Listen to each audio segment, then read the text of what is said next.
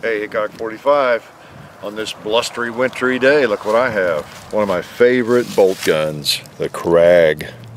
Now, if I were in Norway, I would call it, I think, something like the Krag-Jorgenson.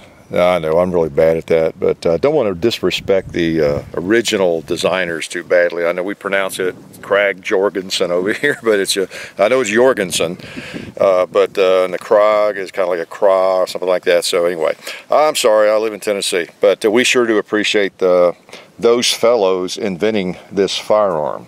So kudos to you folks over there, and to Springfield for taking it and producing it for our troops back in the 1890s. So this is 30-40 Krag caliber. I know it was available early on in the 6.5 by 55, another cartridge I really like, and it's a very unusual firearm. I hope you have seen our other videos on it. If not, you'd better get at it, because we've done a lot of it and a lot of explaining of it, and mainly we're going to just shoot some longer range targets today.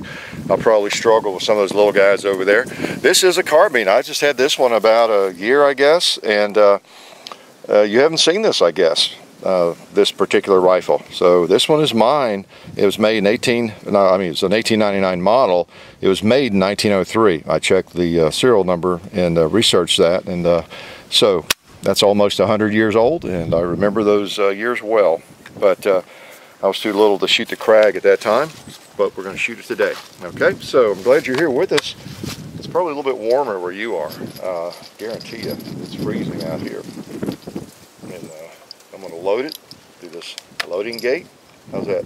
It's like a paintball gun, and you get your hopper there, you dump your ammo in, and we discussed that at length, some of the other videos that you're going to see if you haven't. But it's a pretty interesting little design, has some limitations, some negatives, has some positives. Now when I push the bolt forward, nothing's going to happen because the gun's broken. No, it's not. I have the magazine cutoff down, so you could load one round at a time if you wanted to. Okay, so now when I come up, it will push one of those little torpedoes into the chamber, and we will sling it over there and try to hit something. Okay, now let's see what we can do. See, it's going to pick up a round. Well, it's going to better pick up a round. You know what? I didn't put too many in, did I? Did y'all help me count? Let's take a look and see what we got. That's one of the neat things about it. You can unload it, just dump them out pretty much, which could be considered a negative. There's 4. No, I just had 5. Okay, I don't know what we did there. Yeah, 2, 3, 4. Y'all learn right along with me. 5. There we go, got one in the chamber. Okay, that's the first time I've had that happen. Usually when something like that's going to happen, it waits until the camera's rolling. Y'all notice that? Just like when I miss. Would y'all believe I never miss when the camera's not rolling? But sometimes I miss when y'all are watching. Yeah, I know you believe that, don't you? Well, let's see if we can put one on the plate up there before we start plinking at those little guys.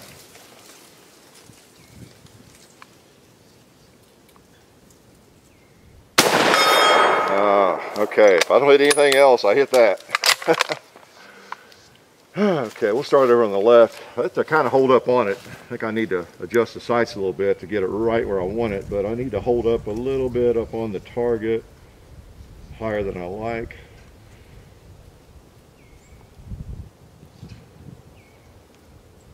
I think I held up a little too much. Now stay calm. It's a cold day. I just walked over there and back, and heart's beating, which is the way it would be if you were in combat, right? Heart better be beating. All right. All right, that felt better. Didn't feel so good on that little piece of steel, I guess.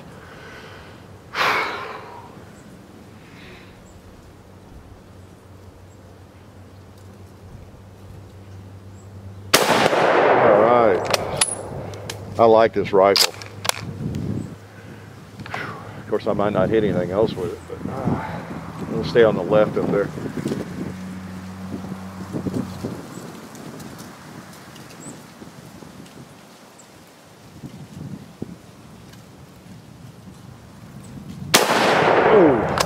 Yeah, we'll miss on the left. Okay, so let's put a few more in. We'll open up the hopper. Okay, the magazine. And the magazine, actually, I've got the bolt open, doesn't have to be open.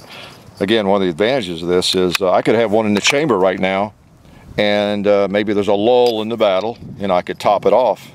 You know, and you couldn't always do that so well with bolt guns. 3, 4, 5.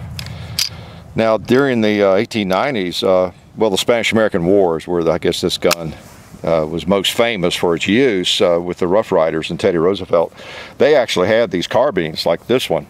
And now this one wasn't there, but because it was made, as I said, in 1903, if you know your history. And so it wasn't around in 98, this particular gun, rifle. But there were some of the armed regular troops, quite a few had the Krag, but I think mainly the Rough Riders that Teddy Roosevelt led had the carbine version of it. He had special strings he could pull, and he was able to get these new carbines for a lot of his troops. He had been, what, Secretary of the Navy, and so they did have these. And but a lot of folks, soldiers during that war, were carrying the old trapdoor Springfield black powder 45-70.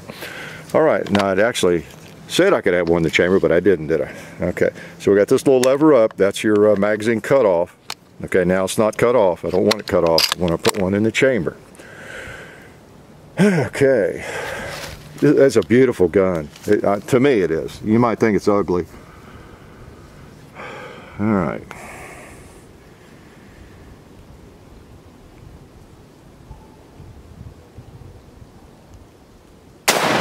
Ooh. Close, no cigar.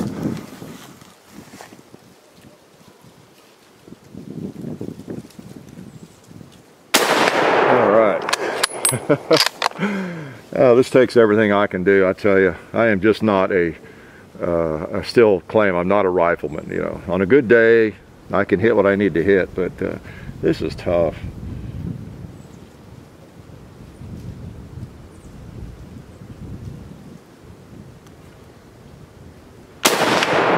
I know there are Marines, well-trained Marines, that could just do this pretty easily.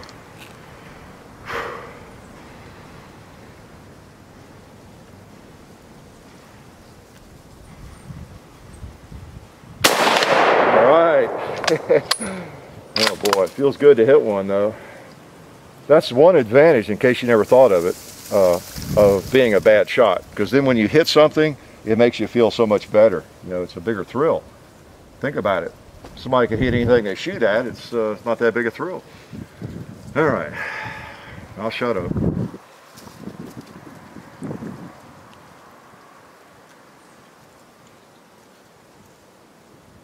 All right, that was a little guy. All right, one of the things I enjoy about this rifle is reloading it, because it's so interesting.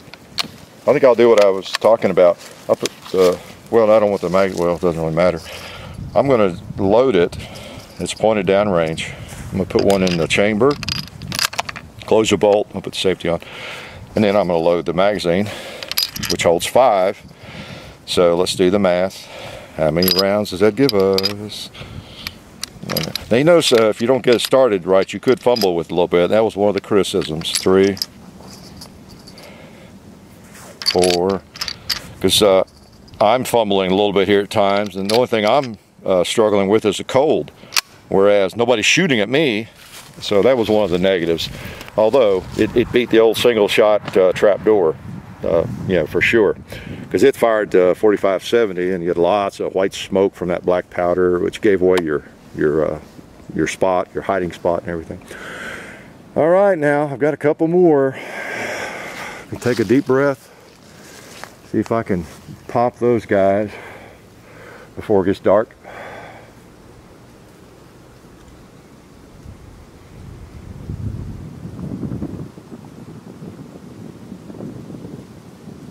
Oh, what happened? We'll leave that down, because there was a round in the chamber. Safety really wasn't on. Well, I just recocked it. We'll just try it again. We'll pop that one again. I know there's one in the chamber.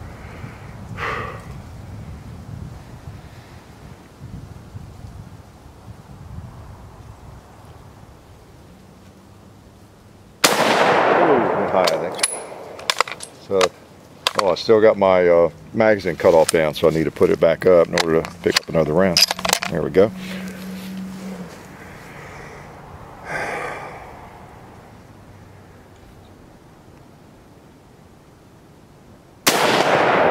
Right. I shot that one too fast, but I felt like I was right on. Okay. Now, don't you be a smart aleck, you last one.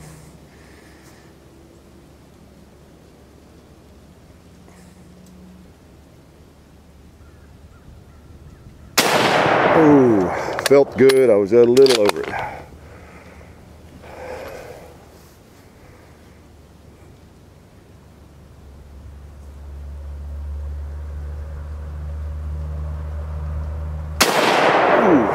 Same place, I think.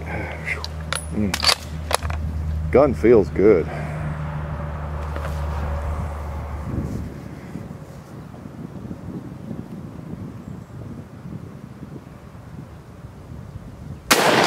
All right. I knew you guys couldn't wait on me all day, so I went ahead and plugged it. Let's see if we put one on that red plate down there. We haven't hit it yet, have we? Okay.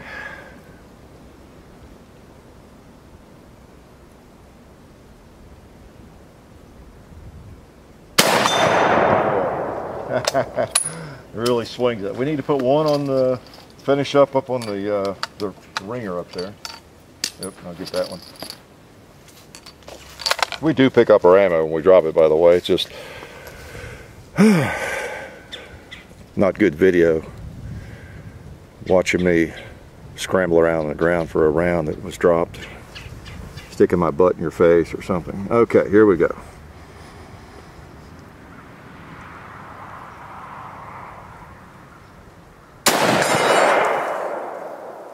Yeah, okay. Yeah, I hit it. It didn't ring as loud. Okay. Is that a beautiful thing or what? You know, these old guns like this, and I don't know, most of you, you get it. You get it.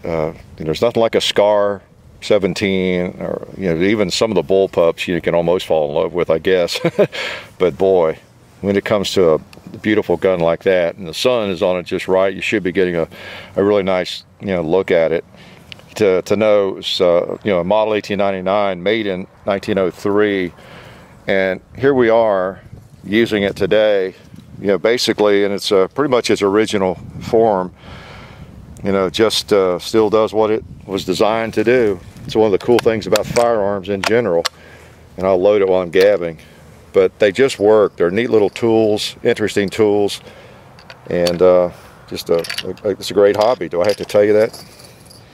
So we have a couple left here that we've got real challenges up close. We always like to, this is sort of my reward for safety on it. These 2 liters here are my reward for trying to hold steady over there, because that's just not easy. If you've ever done that, it's not easy.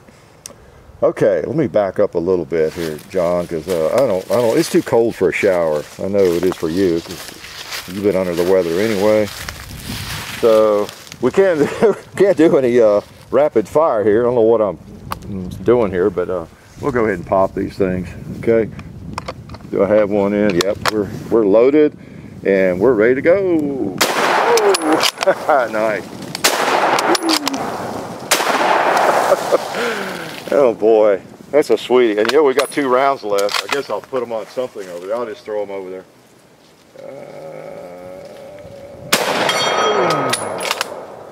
Except now, if I miss, I'll have to load again. So I can't miss. All right. Yeah, I knew I wouldn't. So anyway, this is the rifle that, again, Teddy Roosevelt made it famous, I suppose. It was used in some other, like what the Philippine insurrection, the Boxer Rebellion. It was used after that. But then the .03 Springfield took its place, and in history, with the, well, eventually the 30-06 cartridge in 1906. But I think these firearms are underrated to a large extent. They catch a lot of flack. Yeah, it's weak, complicated, fragile, would break. And of course, I haven't taken one to war, but you know, I think they're pretty cool guns. And if you read the forums and check around, people just love these things. And of course, it's usually hunters and there's nobody going to battle with it. But people just like these. And like me, they're just such interesting firearms. And all the wood and steel and the design of it, how can you not like one of these? Really, really cool. So we appreciate you folks over there in Norway and that part of the world for providing us with this design, and for the Springfield Armory for putting a bunch of them together. Life is really good.